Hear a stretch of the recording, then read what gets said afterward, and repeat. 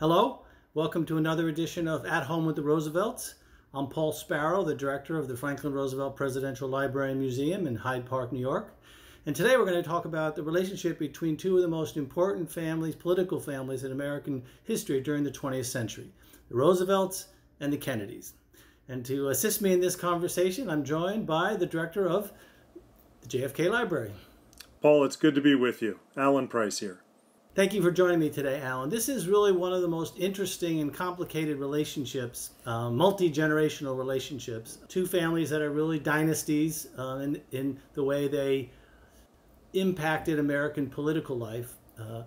There's a component of this that a lot of people don't really understand. Not only was there a relationship between Franklin Roosevelt and Joseph Kennedy, but there was a very incredible relationship between Eleanor Roosevelt and John F. Kennedy. And so I think we'll start with the beginning, which is the relationship between Franklin Roosevelt and Joe Kennedy. Joseph Kennedy made most of his money in the 20s in the stock market. And when Franklin Roosevelt became president, one of the things he did was he appointed Joseph Kennedy as the head of the Securities and Exchange Commission, which was sort of, as he said, putting the fox in charge of the hen house. This created a relationship between the two of them in which Joe Kennedy really became a very close confidant of FDR, ending up as the ambassador to the court of St. James. Yes. You want to talk about how he managed Sure. that posting in London right before the war? Well, it is an interesting time. I almost want to go back just a tiny bit before that. As you could imagine, when young people are in the age where they're graduating from high school, whoever is the president in that moment, I think has a profound impact on them and shapes their view of the presidency. And FDR is the president as JFK comes of age and through his young adulthood. And I think much of his vision of what is leadership and what is the nation is very much informed by FDR. And so I think that's a big part of it. Clearly, through his father, Joseph, and the posting at the court of St. James, he has direct connection to what that service might look like. There is a moment when the German U-boat sinks the first UK ship, and JFK is asked by his father to look after the surviving U.S. Passengers and their families in that transition. So he actually gets a little bit of responsibility in that moment. And so I think it informs his notion of public service. Ultimately, he goes and signs up to go to war, ultimately finally being accepted into the Navy with his father's help a little bit. And I think to go to war under a president, the only president you've really been conscious of as an adult, can't help but impact your sense of what is leadership in the future. And because John F. Kennedy was in England in this period immediately prior to the war with his father as the ambassador, he wrote a book about Yes. about it. You want to talk about that book just a second? Sure. Well, in addition to being in England and from there touring through different parts of Europe, he observes ultimately the lead up to World War II, and some of that was intentional in terms of his research for his thesis at Harvard, and he ultimately turns that thesis into a book, Why England Slept. And I don't know that it pays all that much attention to his father's role in that, but he looks at what is the build-up to later. I think it informs his view of the Cold War and how do you respond. So it's an interesting time. Interestingly, that book, John F. Kennedy gave a copy of the book to Franklin Roosevelt, and JFK signed it, and Franklin Roosevelt signed it. So we have, FDR collected rare books and other things, and that's one of our most precious possessions is the While England Slept, with both JFK and Roosevelt's signatures in it. You may not know this story. It's one of my favorite little anecdotes. In 1940, when Kennedy came back from Europe, he came to visit the FDR Library, which was under construction at the time. It hadn't been open yet. It didn't open until 1941, but it was under construction. And he left a gift for FDR. Really? And we have the note that copy of the thank you note that FDR wrote to JFK, and it's sort of a scribbled note, so it's a little hard to read, but it appears to say, "Thank you for the machine gun and goggles." Oh, really? Which everyone was sort of like, could you imagine John F. Kennedy dropping off a machine gun at the presidential library with the guards and security? Well, actually, what it said was Marine gun, which was a spear gun for fishing, because he knew FDR loved to go fishing and loved to be in the water, and the goggles were, like swimming goggles. Oh. So we've never been able to find what happened to the spear gun or the goggles, but it does sort of go to the relationship that the two families had, which was that they were close. They were. There was a lot of intersections through the years, no question, and obviously the continuing conversation between JFK and Eleanor is also significant in JFK's rise. Yeah, the period when right before the United States gets into the war, when Joseph Kennedy is the ambassador, he starts really siding with Germany. And he's telling Roosevelt and anybody who will listen that he doesn't think England will survive, and that he thinks America needs to find a way to get peace with Germany. And this creates a real friction between him and the president, and also, I believe, a little bit of friction between him and his sons.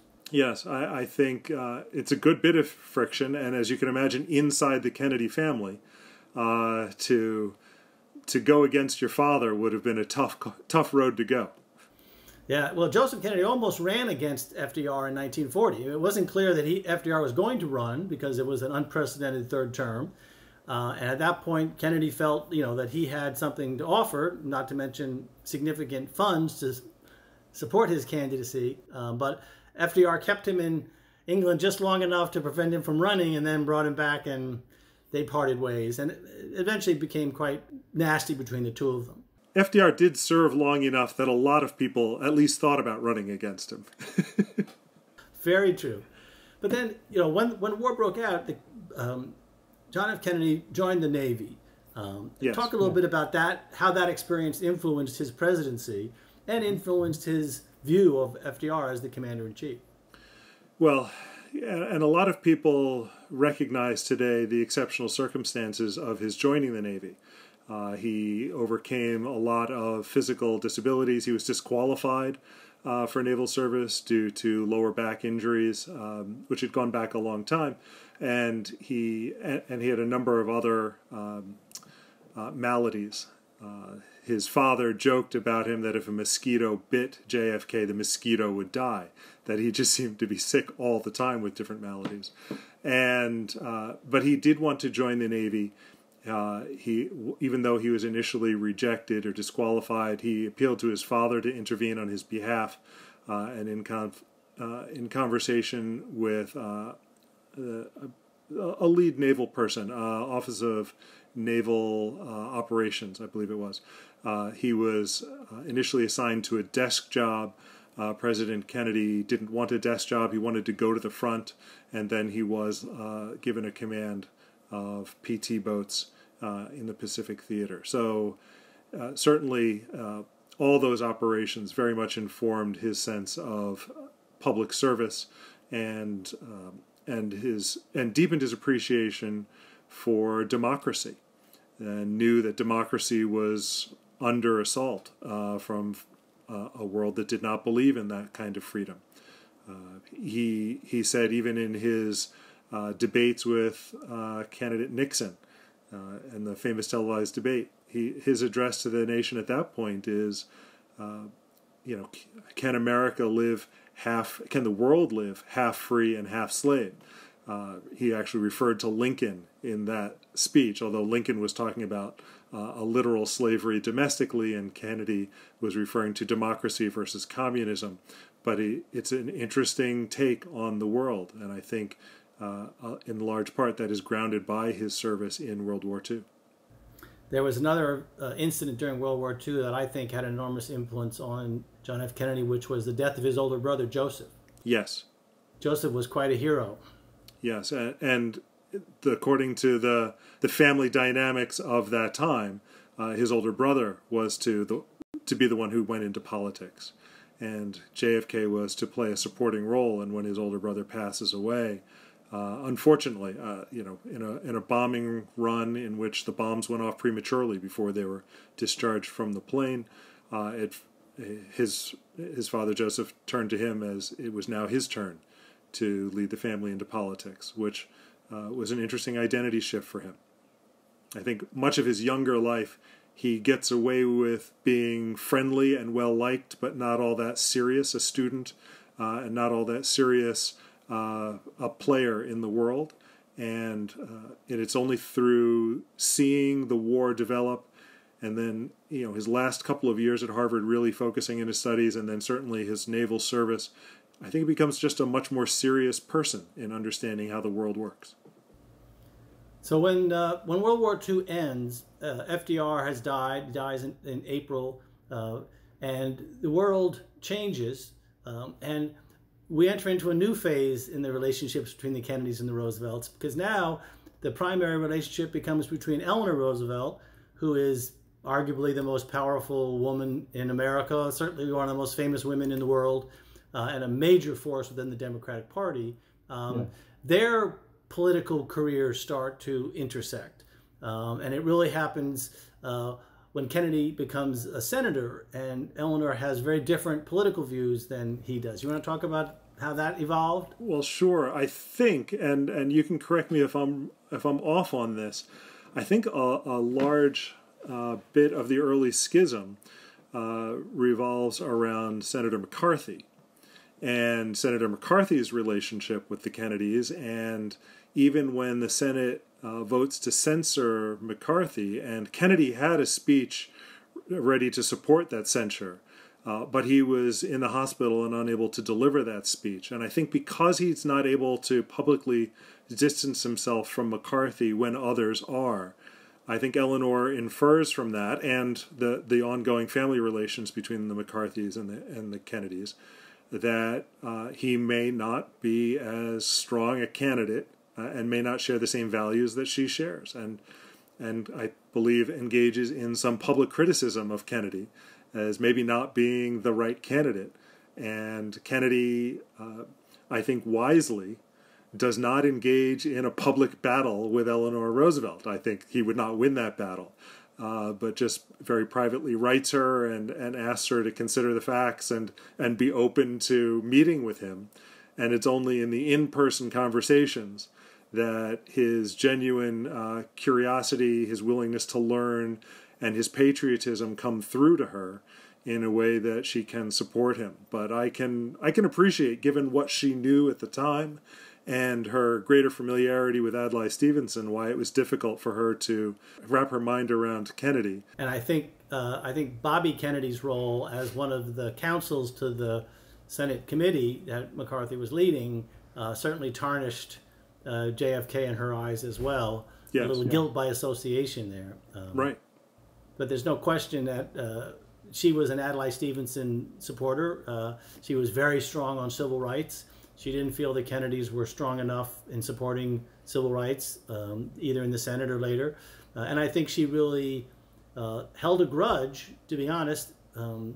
I love Eleanor Roosevelt, but she could hold a grudge against his father, Joe. I mean, she still resented the fact that he had, criticized FDR during the war and had supported Germany over England. And I think she never fully let go of that axe that she liked to grind. But right.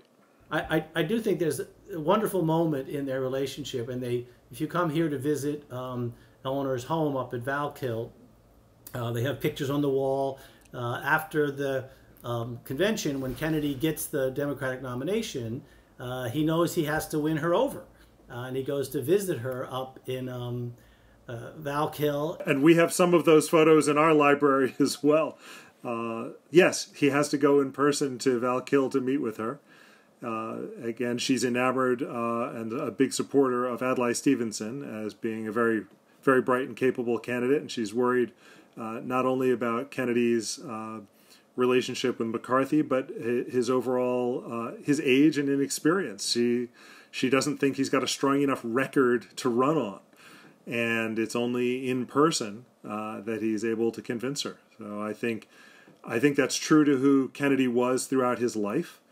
There's so much evidence of once people met him, he was the one voted most likely to succeed. He won people over. He had a smile that was completely disarming and charming. And I think that there's no amount of correspondence that's going to convey that. It has to be done in person. And although Eleanor Roosevelt had some objections to Jack Kennedy, she hated Richard Nixon. when it came down to picking one of those, that was an easy choice for her. Yes. And one of my favorite letters that she's ever written is the letter she wrote to JFK the day after the first televised debate between Nixon and JFK. And it's classic Eleanor Roosevelt in its passive-aggressive compliment criticism. One of the sort of tone of the letter is, I was watching the debate last night with some friends, and although I thought you did very well, I thought I would share some of their comments with you. And interesting side note here, one of the people she was watching the debate with was Lloyd Benson. Oh, really? You may remember many years later, in a famous reference during a vice presidential debate to Dan Quayle that I knew John Kennedy and you're no John Kennedy. Yes.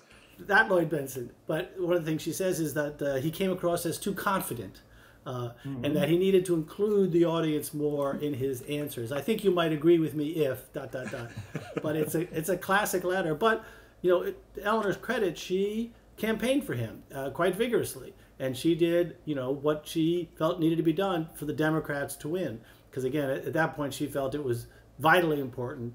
She had repeated run-ins with Eisenhower, completely disagreed with his policies, and really felt it was important for a Democrat to get in. And she hoped, obviously, to resurrect some of the New Deal policies that she had supported so strongly when her husband was president. But then you get into, once Kennedy gets elected, the first thing he does is he appoints Eleanor Roosevelt. Yes. Yes, it's fascinating. I think not just for that campaign, but for presidential campaigns writ large, it's always an interesting challenge, particularly when Kennedy is trying to frame himself as standing up for a new generation, right? We have new ideas and a new energy, and you're trying to be new, and at the same time, he knows full well that if he doesn't win over the establishment, he's going nowhere. So he has to get Eleanor's support while at the same time creating this image of really just trying to get out young voters. And I think that's fascinating. But he has, I think, a really good sense of history, but some new ideas and some new energy. And I think one of the things he gets from FDR is the importance of, I'll just call it innovation in leadership. And FDR did some really innovative things. When I think about, I'm just going to go off on retreat, not talk to anybody, and I'm going to come back with this Lend-Lease idea. I mean, that's just, it just turns the war. And I think President Kennedy knew that you needed to take time to think about the bigger picture, and you needed to commit resources behind an idea or it won't go anywhere. And that's not just money, it's political capital. And you have to build up that political capital first. And so he pays very close attention to those relationships, including, I was intrigued to learn on our day of infamy, November 22nd, 1963, on the assassination of President Kennedy, earlier that morning, he called to express birthday wishes to John Nance Garner, right, FDR's first VP, who I believe is turning 93 or 95, something in that range, and a real student of history and a person who really pays attention to relationships does those personal touches throughout. In addition to being a good, large-scale retail politician, those personal touches to individuals, I think, made a huge difference throughout his career. And I'm sure Eleanor had no affection for John Nance Garner. No, she wasn't a huge fan. But what's interesting is that despite all the work that Eleanor Roosevelt had done with the United Nations, the Universal Declaration of Human Rights, and her years of work with the United Nations, JFK puts her in charge of, puts her on the Commission on the Status of Women. Yes. Understanding that at this moment in time, this idea of equality for women and including more women into the political establishment, to stop some of the discrimination that was being leveled against women in all industries. And I think it's very interesting that he would appoint her in that role, because I think it went to one of her passions, which was, she had fought for gender equality her whole, adult life. And I think it's a brilliant pick, and I think Eleanor did a brilliant job with it. And I think the subject came up repeatedly in his press conferences. He may not have appointed as many women to senior leadership roles as we would expect to see today, but the level to which he did involve women in his administration was somewhat of a breakthrough for his time, and certainly the appearance of women journalists in the press pools that he interacted with, and many of them called him to account for what are you going to do to continue your campaign pledge of equal rights for women and equal pay for women and equal roles and all that. And I think I think by today's standards we would say coulda, shoulda, woulda done more, but for those times I think that he did some amazing things.